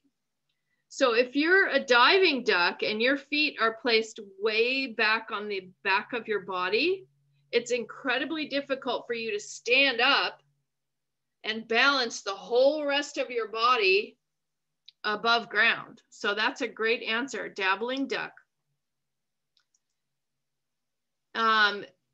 No, it's not. So someone did have the right answer. This is a gadwall. And this is a gadwall. It's a dabbling duck. And one of the characteristics of the gadwall compared to other ducks, and of course it's got this spatulate kind of bill like a duck, is that the gadwall has this very steep and straight forehead. Whereas other birds, their forehead might slope over and kind of not be quite as strongly forehead. So that is one of the characteristics, and it's kind of square-headed. And that is also a characteristic of a gadwall. And of course, if you knew this about gadwall, gadwalls have a white speculum, and this bird happens to be showing its speculum. But when birds are on the ground like this, their wing coverts, and these are the scapulars, could cover over that speculum and you wouldn't see that at all. So you wouldn't necessarily know that that's what the speculum color is. How about this bird? Anybody got a gander, a guess on what this bird is? What type of bird? Okay, some answers are coming in. Let's see. Okay, yeah, there's quite a few right answers. This is a grebe, and this is one of the smaller grebes. This is actually a horned grebe. And this bird occurs mostly at the coast, or really in the ocean. This is actually a horned grebe. And we know this is a horned grebe because this white comes almost all the way to the back of the neck. There's quite a bit of white here. And if there were some folks suggesting perhaps eared grebe, but this bill is a little bit more stout than an eared grebe. An eared grebe would have a little bit thinner of a bill, but that's a really good guess. It's a look-alike kind of. And of course, it's got this poofy butt, so that makes it one of the smaller grebes. Yeah, so that's a very good question. So someone's asking, where are the horns? Well, remember, for many of our birds, especially waterfowl and other water type birds, these birds are here in the wintertime for us. And so they're breeding, especially ducks. Some are arboreal.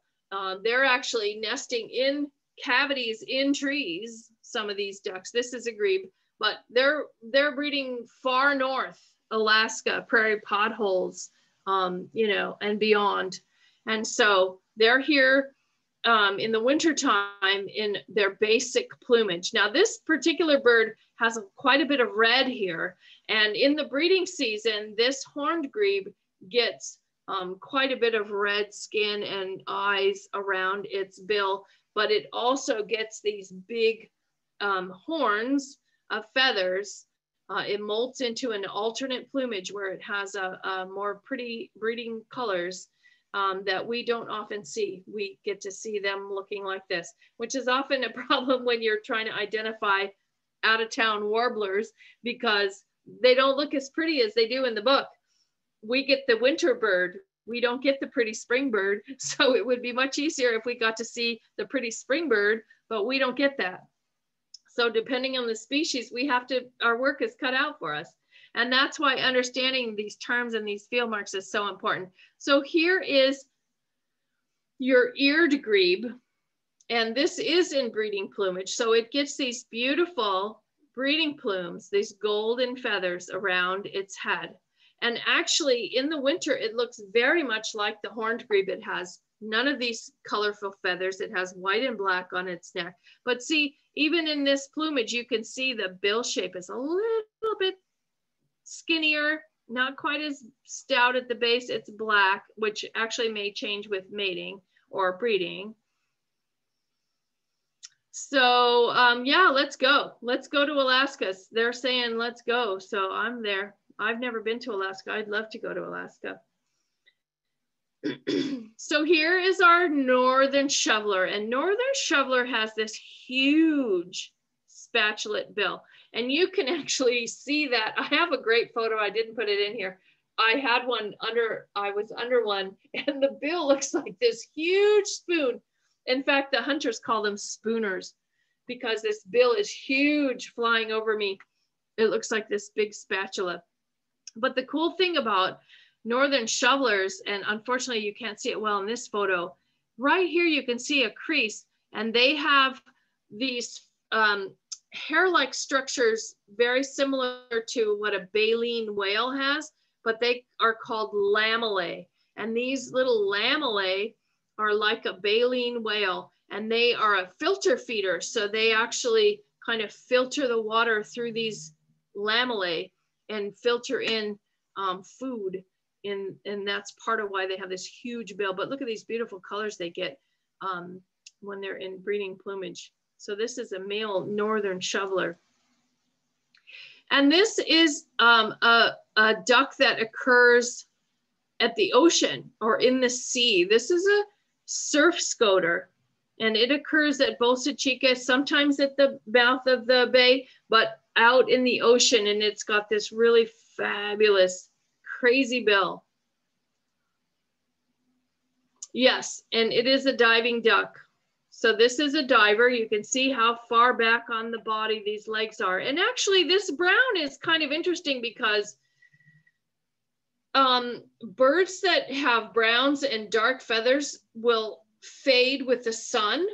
And so this brown is really an effect of being exposed to the sun more so than it is the color of the bird. So again, that's something that's going to vary with age and exposure to the environment. And of course, I hope you guys knew this was a grebe with this cute little bum feathers. And this is an eared grebe. And see how different it looks from that breeding bird? It's got this floofy neck, and I'm showing you a back angle for those more experienced birders. This is a dabbler, obviously dabbling. This is also a duck. We've got that spoon-ish bill, but this is not quite as spatulate as some of the others. But one of the important features of this is a northern pintail, is this vermiculation here on the sides and the fact that this bill is blue. That's an important feature.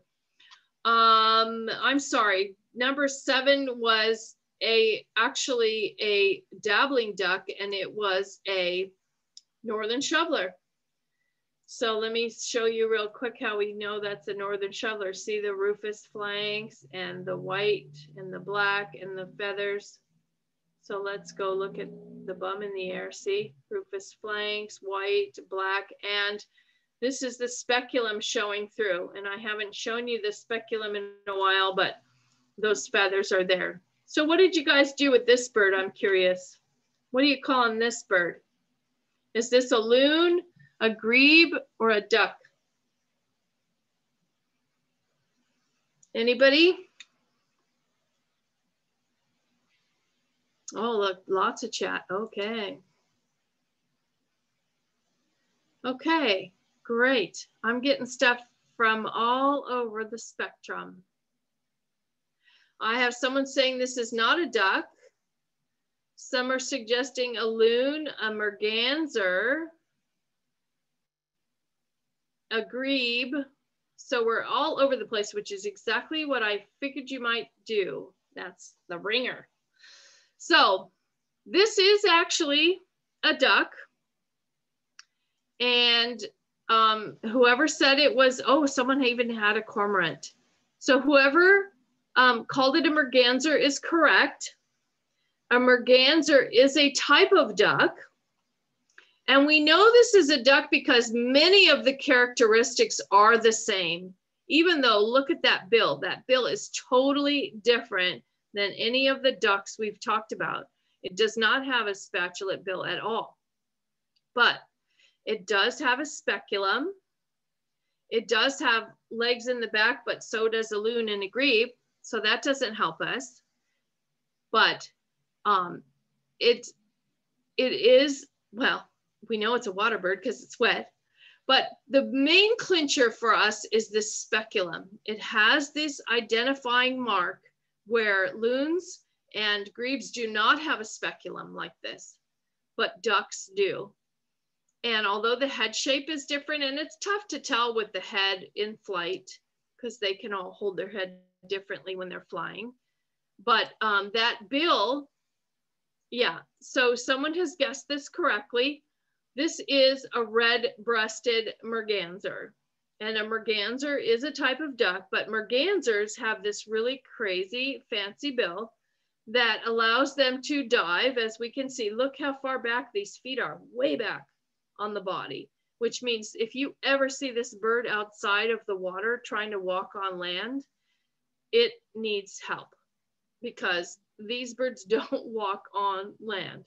Their legs are way too far back for them to put all that up in the air to be able to walk. But this is a duck. It is a diving duck, and it specializes in eating fish and crawfish and things. And so actually you can't see it in this photo. I know I have one somewhere. That bill has little serrations on the, well, maybe you could see it if I were able to. Let me see if I can. I don't know if I can. I don't think I can. If I could zoom in, you might be able to see, you kind of can see right there. There's little serrations in that bill that allow it to grab onto fish. So how about this one? Anybody? Duck, grebe, she's over it. This is also a diving duck. Its bill is not quite as spatulate as some of the others, but it is a diving duck. And we do have some more experienced birders here than others. And yes, this is a goldeneye. This is a common goldeneye. And this is actually a rare duck for us in the wintertime. We occasionally get them, one or two in the county. This I took in San Juan Capistrano during a Christmas bird count. And there have been sightings at Boca Chica mostly. This I took in San Juan Capistrano at a little private golf course, but we have even had them in Upper Newport Bay. I know, boy, his name escapes me because I'm thinking about his photos later on, but we've had these at Upper Newport Bay as well. Okay, so here's that floater, and here you can see the serration in the bill of the red-breasted merganser, and that's a female. So it is a duck, and here, oh, here you can really see that serration. That's fantastic. So, but you can see the speculum, so we know that this is a duck and not a loon, but that was a good guess. And loons actually have a much more pointy bill, and it is still stout, so good guess. And just so you know, these birds that have these legs at the back of their body, they actually have to run across the surface of the water to take flight.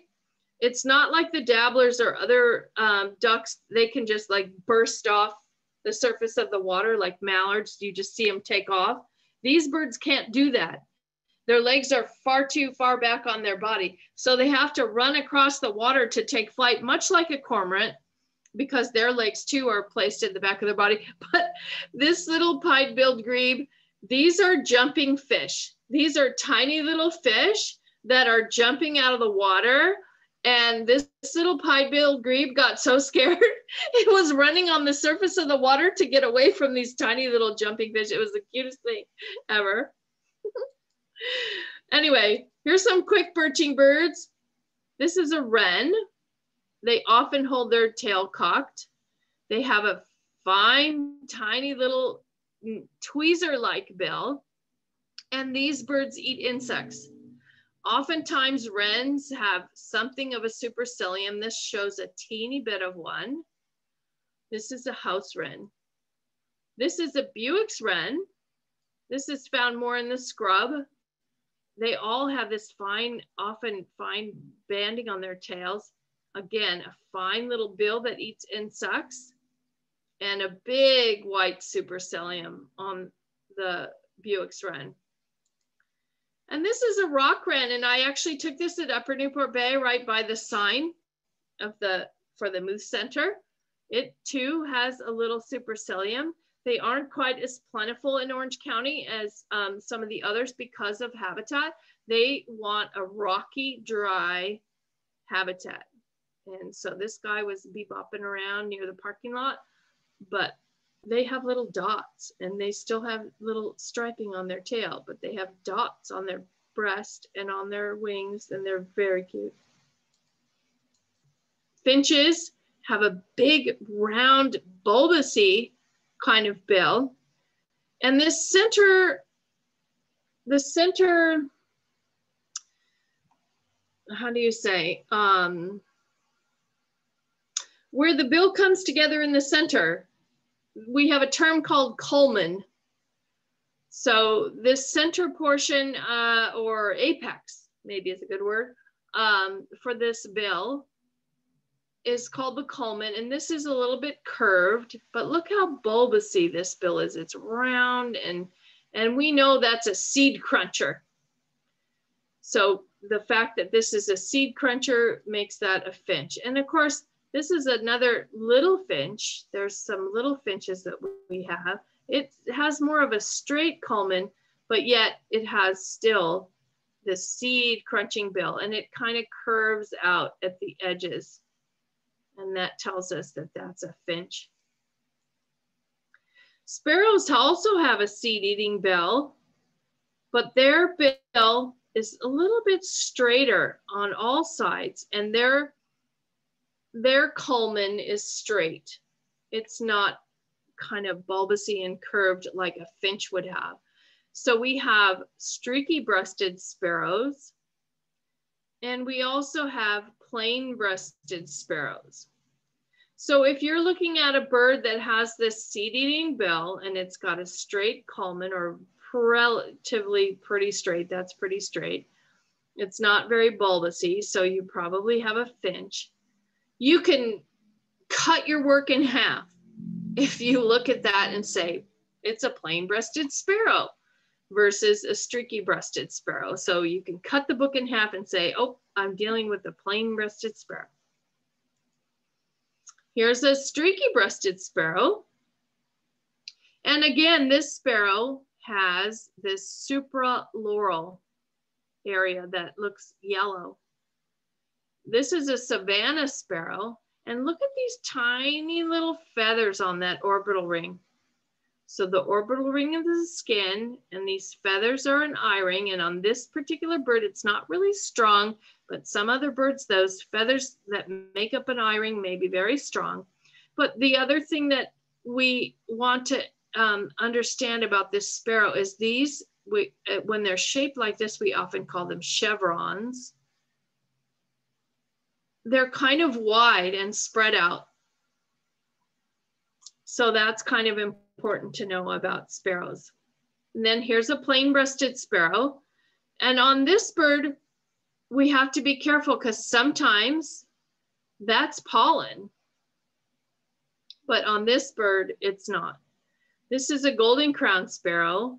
We probably won't see this at the bay, but look at this. Here's a lower mandible that's pale, and the upper mandible is dark, and actually part of the upper mandible is pale, but very often denoting these types of field marks in your notebook is going to help you separate some of these birds.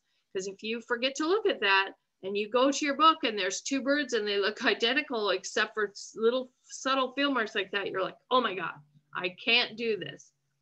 So that's why I'm going through the painstaking information with you guys on this, is hopes that you guys will glean something from this and go out and write these kind of notes that are going to help you. So here's that malar stripe, or mustachioal stripe in some books. And this crown, or forecrown really, because the hind crown back here is not golden, but this is the forecrown is golden. And here's a lateral crown stripe that kind of peters out, but underneath it, for whatever reason, this bird it's golden is kind of spilling over. I don't think that's necessarily normal, but this could be a young bird molting, and so it's doing kind of crazy stuff. But this is a golden crown sparrow. And here's another savanna sparrow, and look how fine the streaking is on this savanna sparrow. But still we have some yellow in the lores, or supraloral area, and a supercilium. I know this is a savanna sparrow. There's lots of reasons I can tell you why it is.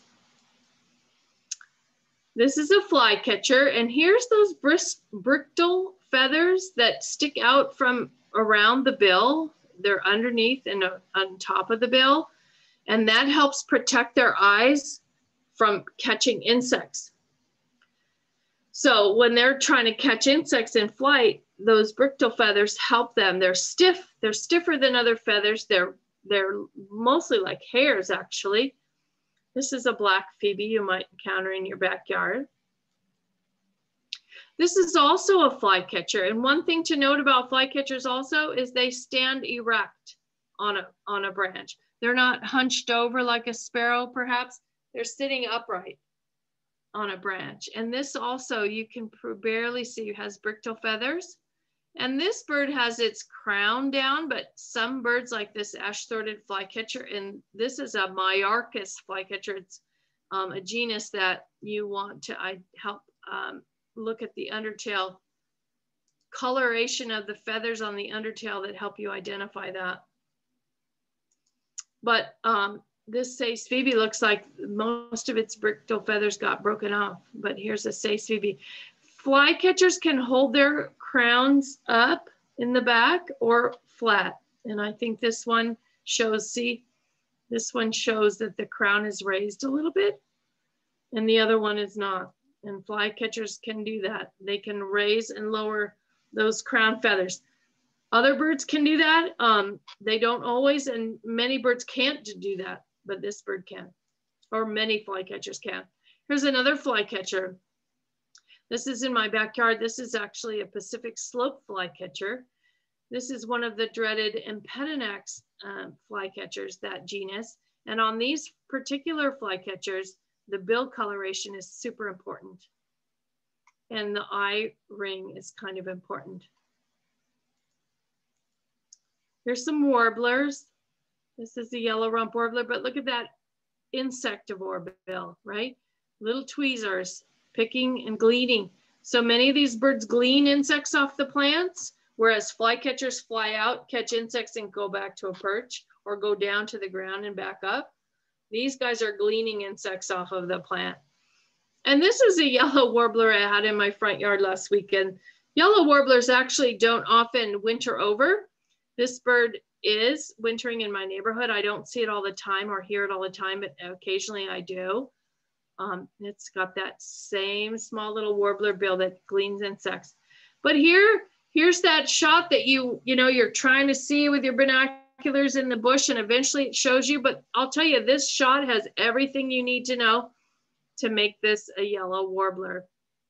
And one of the key characteristics, of course, that makes it a warbler is that tiny little insectivore bill and this belly that's nice and round. But these undertail coverts on this bird go way out onto the tail feathers. They end right here, but the tail probably starts right here somewhere on the base of the tail. So these undertail coverts extend way out, and the inner web of these feathers is also yellow all the way to the end of the tail. And that is key to making this a yellow warbler versus somebody else that perhaps has a black cap or some other characteristics we can't see. But because we can see those long undertail coverts and this yellow extending all the way to the tips of the tail, that tells us it's a yellow warbler. Here's a yellow rumped warbler and a Wilson's. And this is the one you might confuse that with, but look how big that eye is on that Wilson's. That's a big eye for that little head. And there's that insectivore bill. This tells you this bird likes to hang out in the understory and glean insects. Here's a couple of warblers in the bath. This is an orange-crowned warbler, which has the most tweezery bill. Look how pointed that is of all the warblers. And there's a common yellow throat. And this is where I'm giving you a quiz. But I wanted to get really quickly, in case someone else is on this call, I wanted to go through this tropical kingbird versus Casson's kingbird. So there was something that came up last week or earlier this week about a tropical kingbird at Harriet Weeder Park. And tropical kingbird as well as Cassin's kingbirds are part of a family that's, or a genus really, that's very, very difficult to separate. We have in Southern California, the Cassin's kingbird. In migration and parts of the year, and mostly in the dry areas, we also get the Western kingbird. Couches we've had on very rare occasion. I have not seen one in the county. But we do get tropical kingbird. And actually over the years that I've been birding, tropical kingbirds are becoming more frequent. But if you look at your field guide, this is a wealth of information, and they tell you even the habitat range and the type of habitat that these birds will exist or prefer. So it tells you their fall, winter range. And of course, in Nat Geo, they have the range map right next to the bird. You don't have to go to the back of the book to find the range map. So those are all really important details, excuse me, when trying to identify what bird you might have. Because if you think you have a bird and you go to your field guide, but it's telling you there's one that looks just like it, but it's farther away, you usually want to err on the side of caution and suggest that maybe it's the local bird and not the far away one. Anyway, here's the birds up top, and here's the birds on the plate: the Cassin's kingbird, the Western kingbird, and the tropical kingbird. And we know there's a rule called Gloger's rule that suggests that birds that occur in drier areas are going to be lighter in color than birds that occur in damper areas. So the Cassin's kingbird occurs on the coast, so its coloration is going to be darker than the Western kingbird, which occurs more inland in drier habitats. And tropical kingbird is in Texas in drier areas as well. So this is the bird that we typically have in the wintertime, the Cassin's kingbird. We do see the Western kingbird in migration, and I have no idea what's going on with this bird's eye. The tropical kingbird is a, I guess they might even call it now a rare but regular visitor in the wintertime. We do occasionally get tropical kingbirds. I remember it was one of my first kingbirds I ever found as a new birder. I had it confirmed by many people.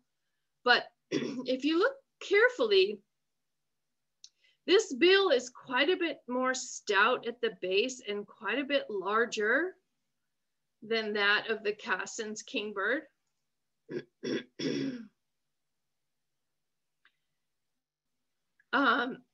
Thank you, Heather. I appreciate that. I'm sure probably a lot of people need to go. I've been going very long. I just want to go over this real quick and I'll let you guys all go home, but you're welcome to leave whenever you feel necessary. The last thing I want to talk about is this breast color, because look how palish and greenish this breast is, and that the fact that this white throat is not very distinctive against this lighter gray head. And the Cassin's kingbird has this very white chin and throat compared to a very dark gray head. And the breast is, or upper chest is very dark compared to this tropical kingbird. Now, if you even notice in the book, all these birds show something of a forked tail. But as we mentioned, these birds all have two sets of feathers. So any bird really can land with its tail spread. This bird in particular has a tail shape that allows that to happen naturally, but even a Cassin's can do that. So here is a bird that shows a very large, very stout bill. And if you look at this white throat, it kind of blends almost into and isn't very distinguishable from this lighter gray head, right? This head is light gray. And this auricular patch does kind of stand out from this light gray. So this auricular patch is a little bit darker and is noticeable in this lighter gray head. Also, this breast is kind of greenish and not really gray. And this is very bright yellow. But see, this isn't a super notched tail. And if you notice, there's also some coverts, these feather edges on these wing coverts that are showing kind of pretty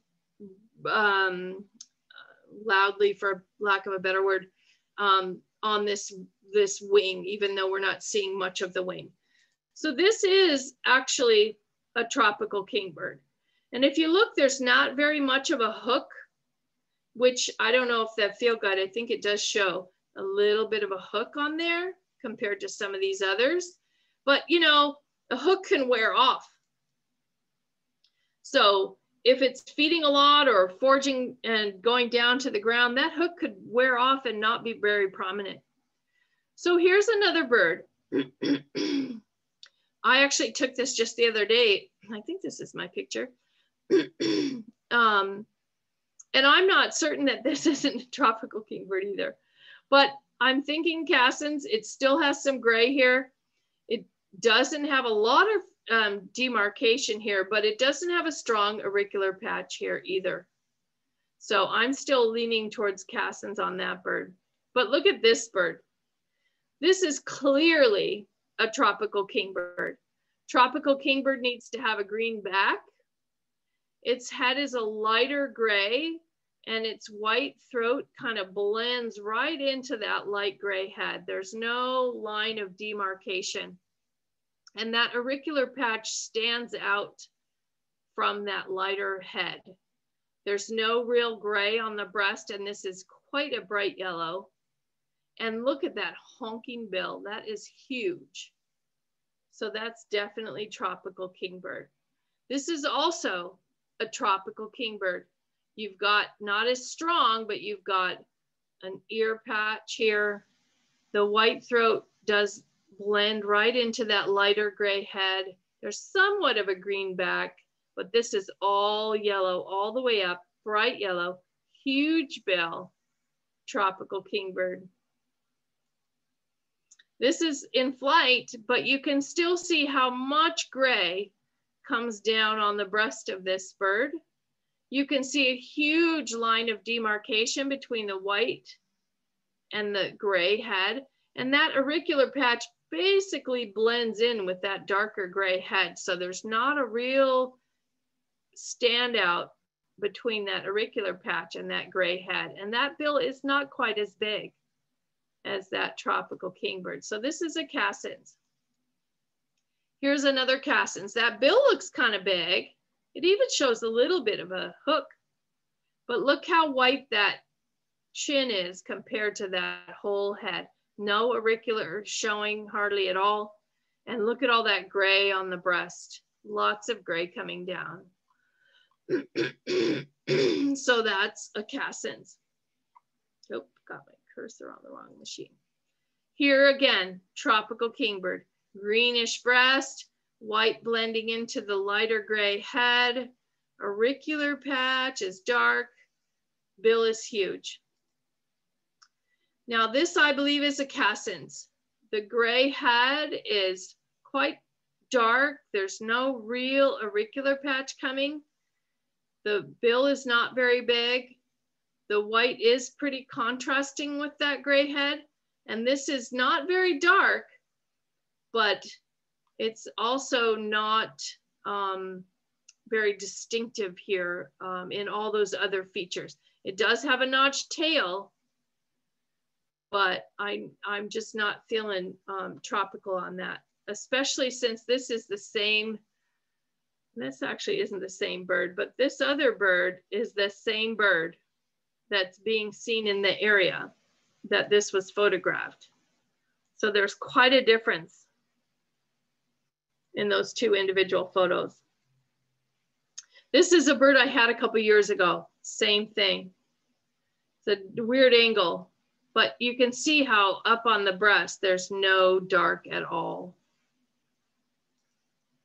This is another photo of the same bird a couple years ago, and this one is as well. Green back, white blending into the lighter gray head, auricular stowing, big, huge bill.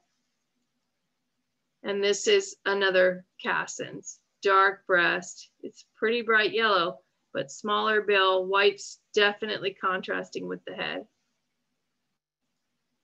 And this one's a little marginal in between, but it still has gray, not green. It still has contrast between the throat and the head. And there's another Cassins, there's another Cassins. And I guess this one, I just so happened to go to my car dealer the other day, right when this subject came up, and I took these photos, and I'm thinking this could be a tropical kingbird. Look at that hook. There's white throat that kind of blends, kind of an ear patch, but I didn't even pay attention.